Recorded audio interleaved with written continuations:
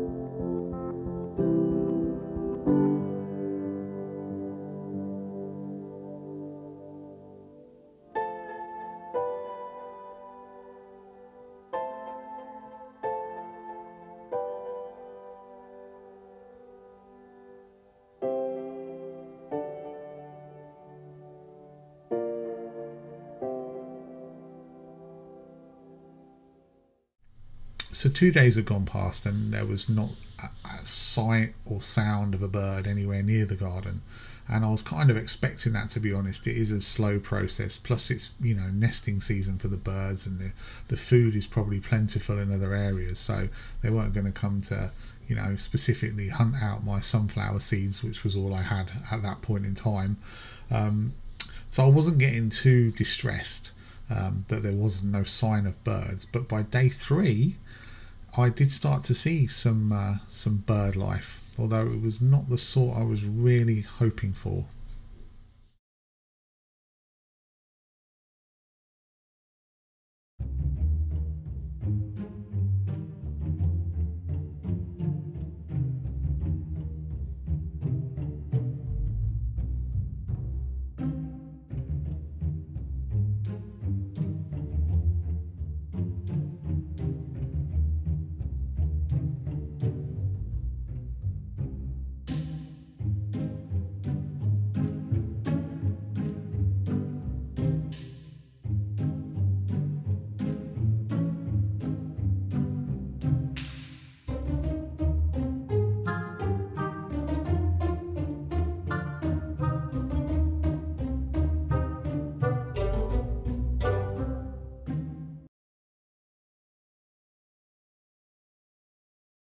So it's been 4 days now with nothing at all on the bird feeder.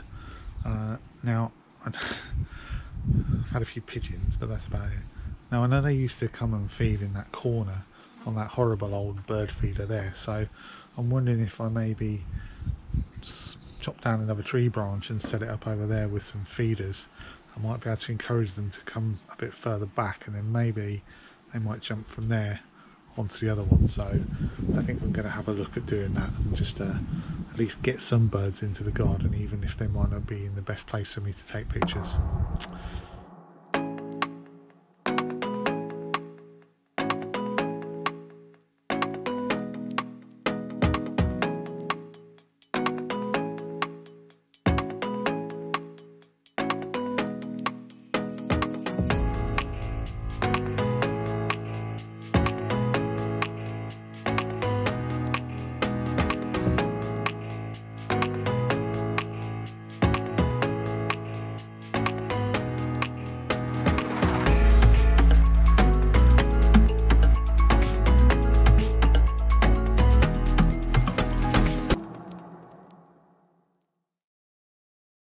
So after that hard-earned drink and a pot noodle, which you didn't see, but it was hiding just behind the bottle of beer, I just had decided that I was going to chill out for the rest of the afternoon and just relax. But I will admit that I was starting to wonder if I'd ever get any birds into the garden, and that was my desire to get them. Just coming to the garden was taking over from the actual desire to get photographs of them at this point.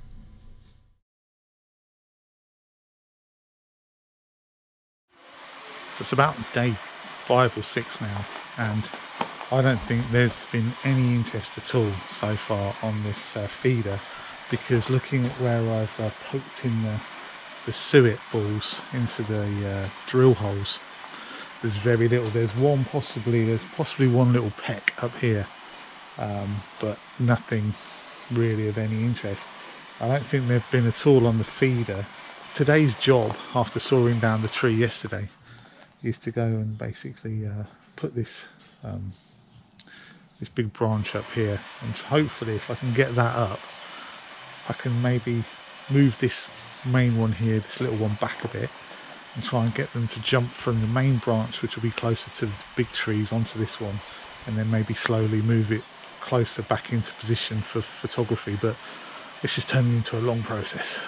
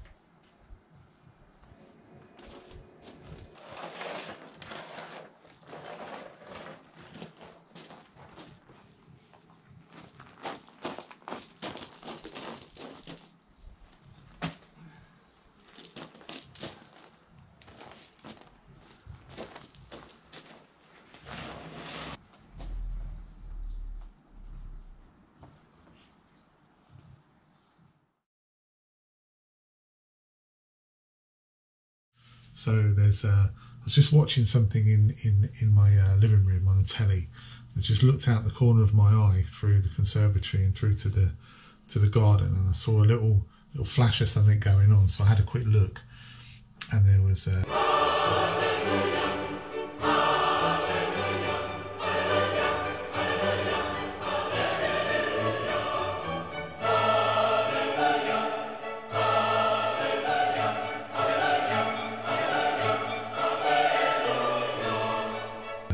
greenfinches feeding, and there was also one of them flew up and sat on the perch a couple of times, and there was also a blue tit that came along and sat on one of the perches. So absolute result. I think I got the greenfinches. I couldn't really get a very good video of them because I couldn't get close enough with the GoPro, and I didn't have the camera set up at the time. So but the great news is that they're actually using the perches when feeding, which is fantastic.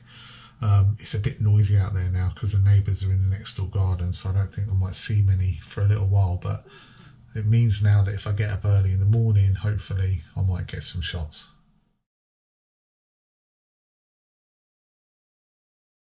You'll have to forgive the mess. This is the conservatory, which is the room we never really use, and this is what I've set up, well, apart from the little guinea pigs that we've got in here. This is the room that we've set up, that I've set up here as sort of a hide. I've got my camera sat here and behind a green screen with a hole cut out of it, looking directly out of the open door to the conservatory, out towards the perches. It's about 7:30 in the morning, and I think this is the best time really. Probably could have done with getting up a little bit earlier. This is about the best time really to get anything done, because there's no noise around. The neighbours are all in bed still, so, and I think this is probably when the birds are going to feed.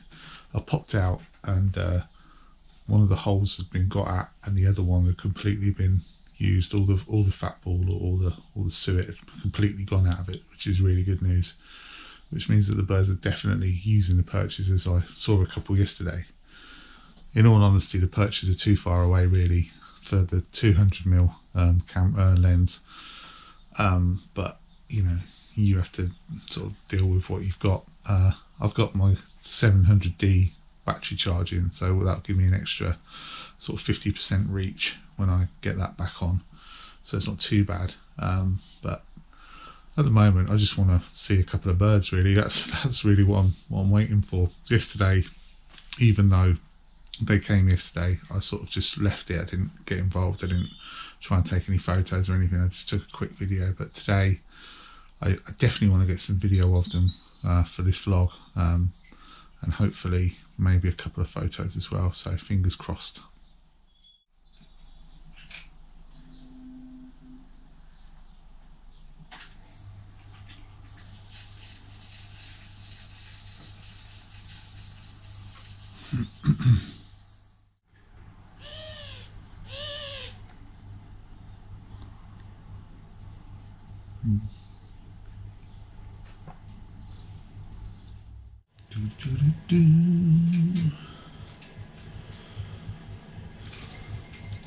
Oh, nice pigeon.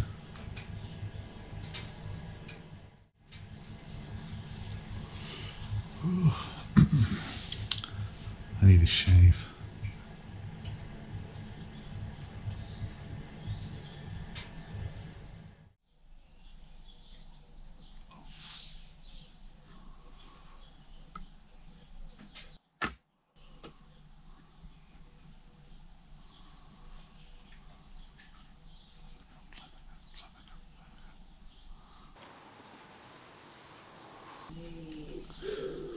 That was just a blue tit landed, but I don't think I got much of it on video.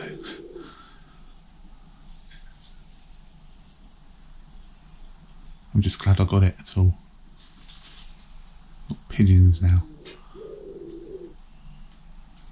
That's a good start. I mean, it's good that at least they're coming a little bit. And that one, it fed on the seed feeder, then it jumped down to the fat balls, and then it actually went and sat on the top perch, which is exactly where I want them, on that very pointy bit. So that bodes really well. I just need to keep them enticed and keep them coming in.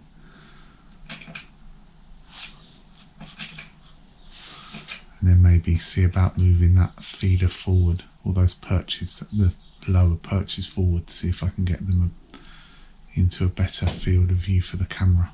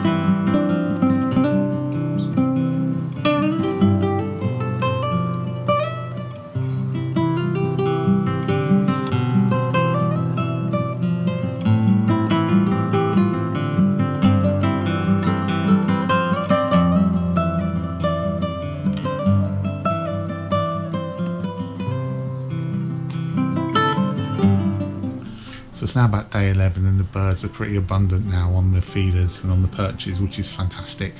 I've made some changes to the perches. I've added some food. I've added mealworms, which is just attracts so many starlings and sparrows, which is great. And some robins who seem to like to feed off the floor. I'm getting blue tits on here. Now I'm getting green finches. I'm getting sparrows. I'm getting lots of different garden birds. So I've added some mealworms.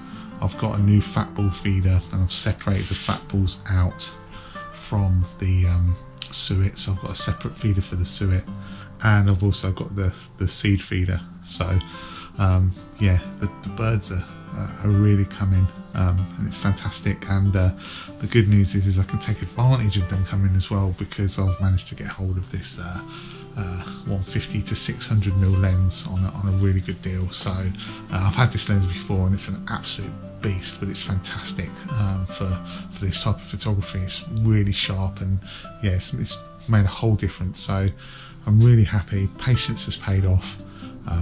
And now I'm just sitting here talking, and there's starlings on the feeders already now. So and the sun's out today, so it should be a good day for a bit of photography.